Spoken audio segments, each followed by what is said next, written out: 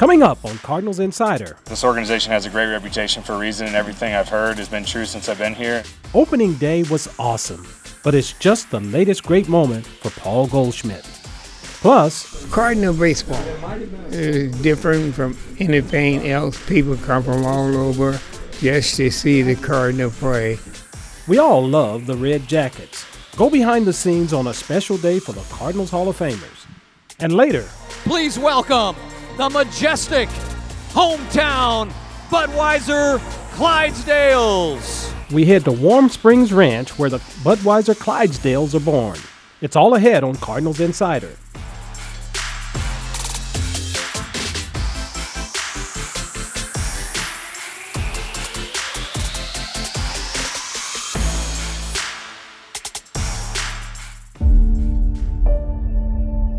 Opening day in St. Louis is an experience like no other.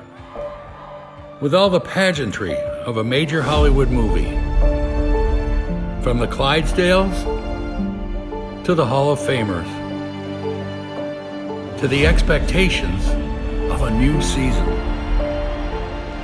A time to remember where Cardinals baseball has been. That's the winner! A World Series winner for the Cardinals! The excellence on display in Red Jackets, along with the memories of the ones we have loved and have lost. A time to look back 40 years when a Gold Glove first baseman started his march towards an MVP season. And it's time to watch another Gold Glove first baseman begin his march. He's done it! 3 home runs! Time to look back on the moments that defy logic. Yes! 2 grand slams in 1 inning! And define our summers. The Cardinals are National League champions, and this crowd is just simply bonkers.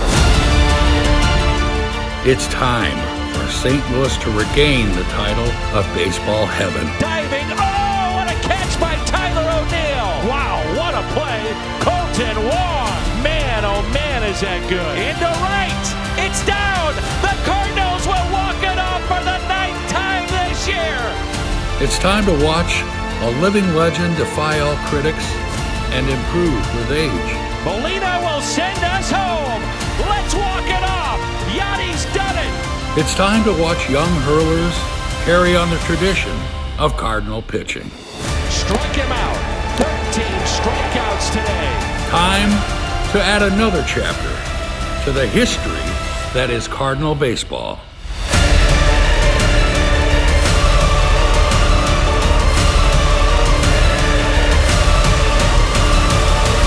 St. Louis Cardinals, time to fly.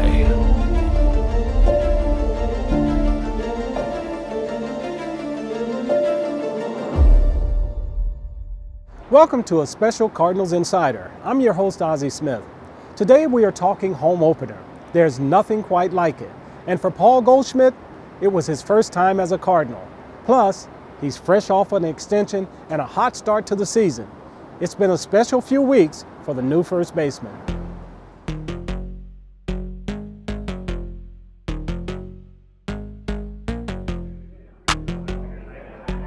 We're very pleased to officially announce that Paul Goldschmidt has signed a 5-year extension and will be a Cardinal at least through the year 2024. Standing ovation for Paul Goldschmidt. Paul follows a tradition. I said this when we made the deal for him, of great Cardinal first baseman, MVPs, All-Stars, Hall of Famers, and of course he fits right in with that group. It's exciting. It's there's a lot of tradition here, a lot of great players and championship teams, and hopefully just try to help these guys carry on that tradition. Into center, at the track, at the wall, his first at home.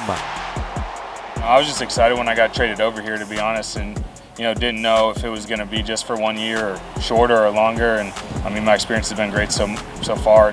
Make your first impression.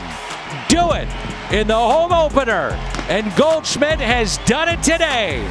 This organization has a great reputation for a reason, and everything I've heard has been true since I've been here, and it's just exciting to be part of the team. They're trusting us to allow this to be their home for the next 6 years, and I think that's wonderful news.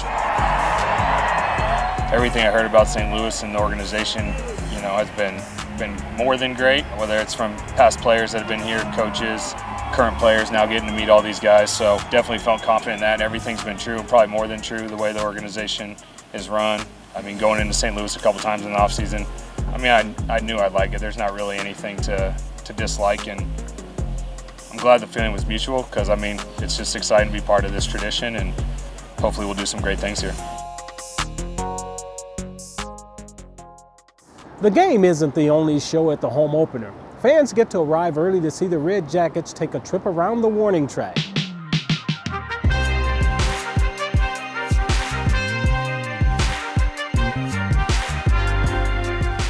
Cardinal baseball is different from anything else. People come from all over just to see the Cardinal play baseball and home opener. It just doesn't happen that many in other cities for other things to do that.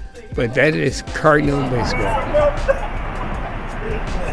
I'm not a vain guy, but I like riding around in convertibles. I'll tell you, I gotta tell you, I like that. I could do that more than once a year, to tell you the truth. It's fun.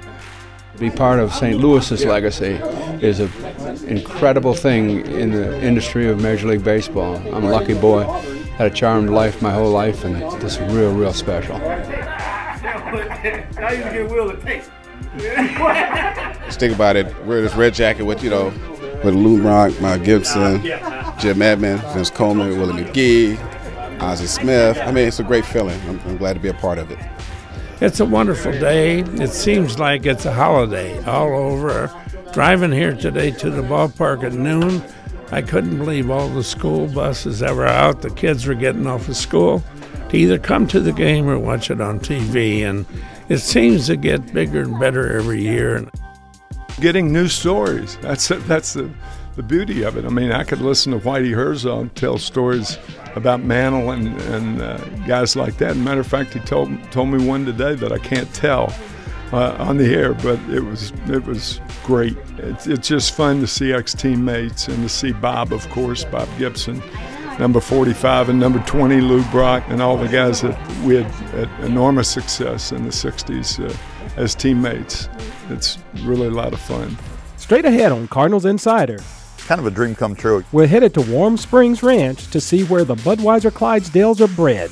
Also coming up, opening day in St. Louis is like no other. We show you how St. Louis makes the first home game a de facto holiday.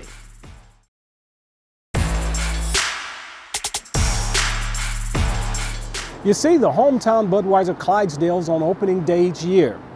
But where do these gentle giants call their home? Our Emily Stevens traveled to Boonville, Missouri to see where Clydesdales are born.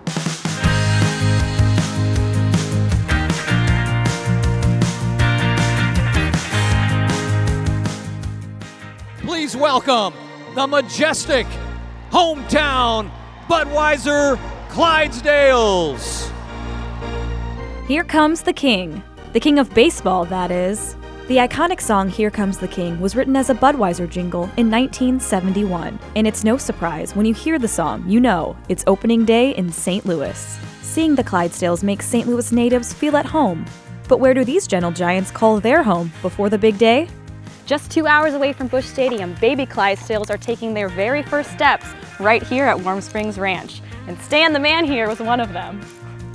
In Boonville, Missouri lies 340 acres of land known as Warm Springs Ranch, the official breeding facility to the Budweiser Clydesdales. We met the ranch supervisor who takes care of all 70 Clydesdales that live there. Never had a real job. I've always had a job with horses, and which is neat, and I had the opportunity when I was 21 to come to ask me if I'd like to travel with the Budweiser Clydesdale West Coast Titch, and I'm like, yeah.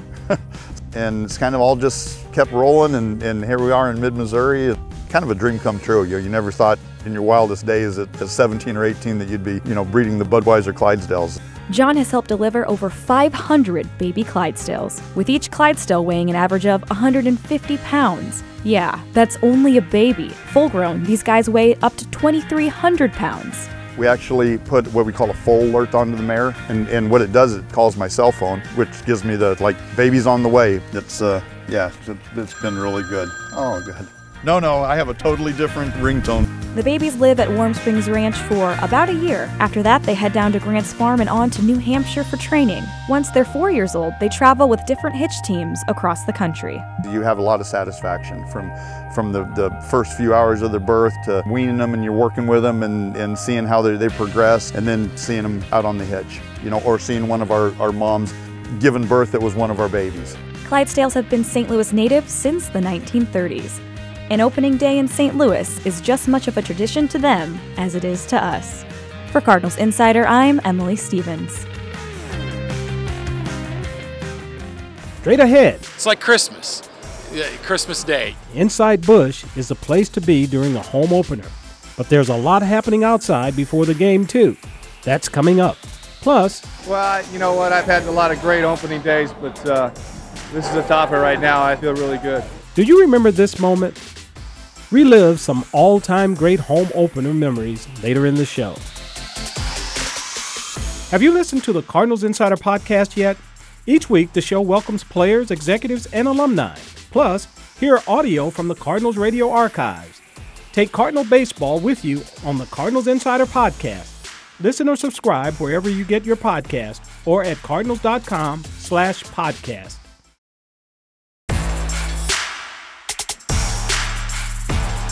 The ballpark is always beautiful, but it's extra dressed up for the home opener. Special bunting is added to mark the start of a brand new season.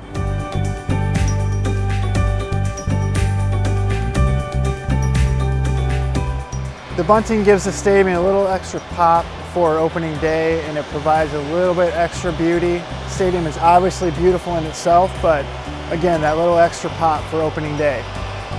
We've been providing the bunting for opening day for about 25 years now. We also provide it for anytime the Cardinals make the playoffs, World Series, things like that. So they're just going around. They're going to put it up on the railing, obviously, stretch it out a little bit and secure it with zip ties and give it a stretch at the end there to make it nice and crisp and make sure they're straight. They're pretty much positioned all over the stadium, hanging from the railing so that fans can see them. We've got some out in the front of the stadium as well at the entry area, so they're visible there. The process is usually about 4 to 6 guys of our labor crew will come out. They get here pretty early. They put up 200 for opening day and more if we make it to the playoffs in the World Series, so hopefully we'll be back to put out more later this year.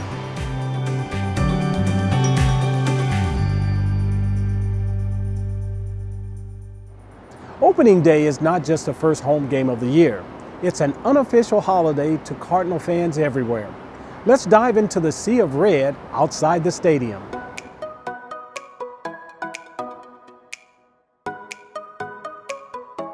Oh, there's nothing like this. I mean, I know they want to make it a holiday in St. Louis, right? So there's nothing like it. There's just, you know, I tell everybody opening day in St. Louis is like no other. It's like Christmas.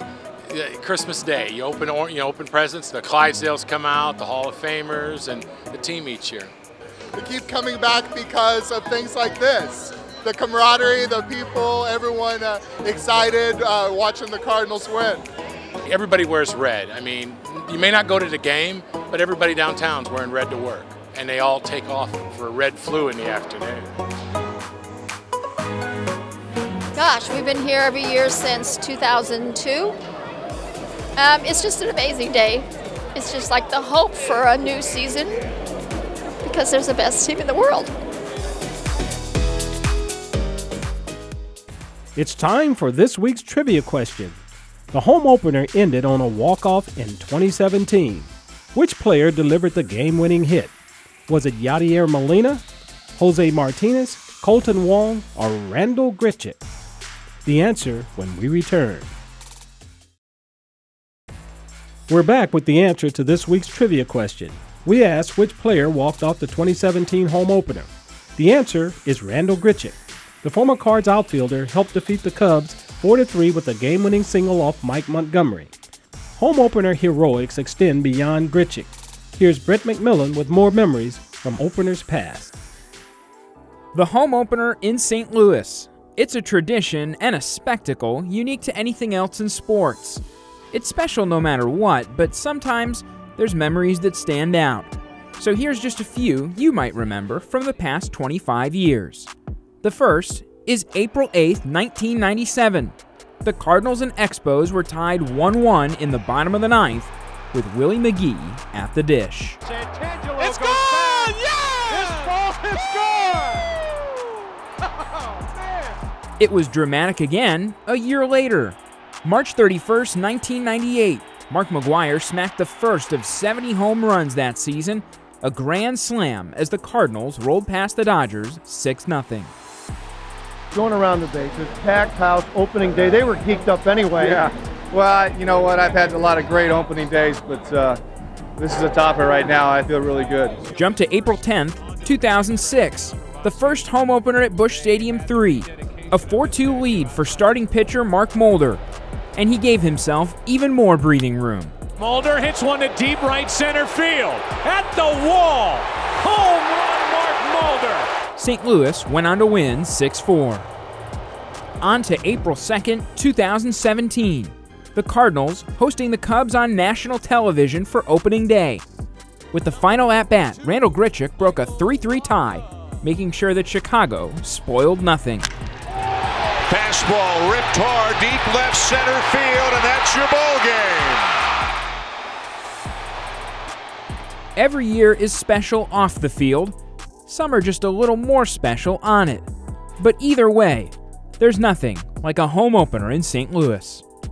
For Cardinals Insider, I'm Brett McMillan. Coming up, it's a pretty special and cool thing to get to do. We ask a Cardinal about the home opener. Stay with us.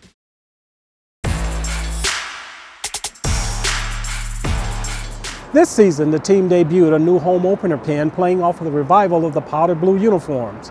But pins are nothing new to baseball. In fact, they've been a staple for over 100 years. And the DeWitt family has one of the best-known collections of vintage press pins.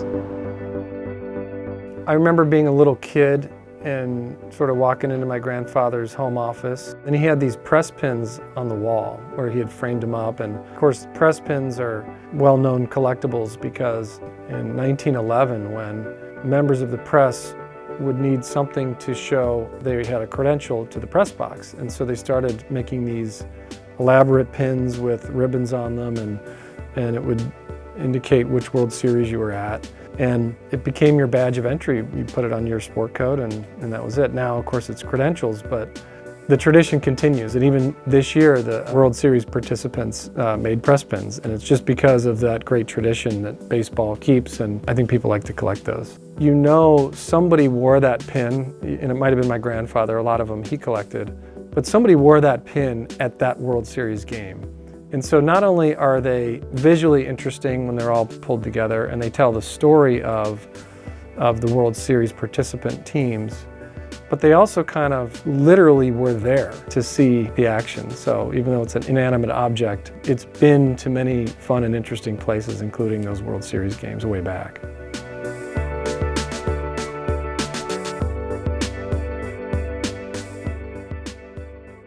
We know fans love the home opener, but what about the players? We asked them on this week's Ask a Cardinal.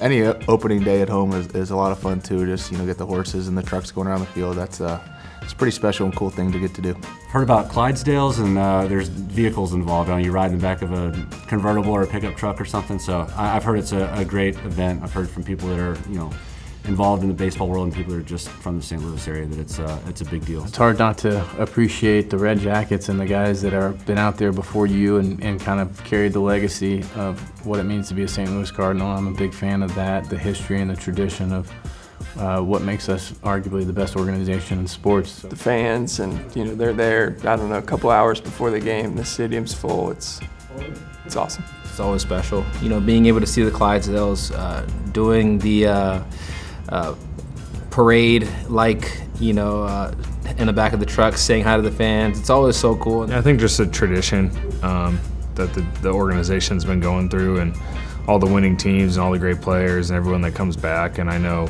the city probably shuts down and gets ready for opening day, and it's just really, going to be an honor to be part of that.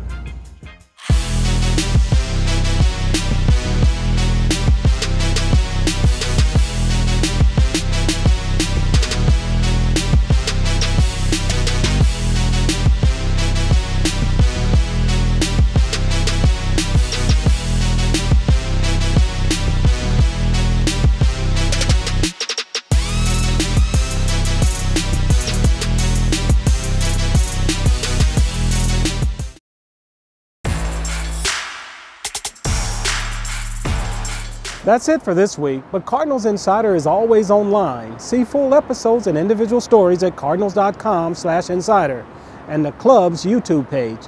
We leave you with the sights and sounds of the home opener.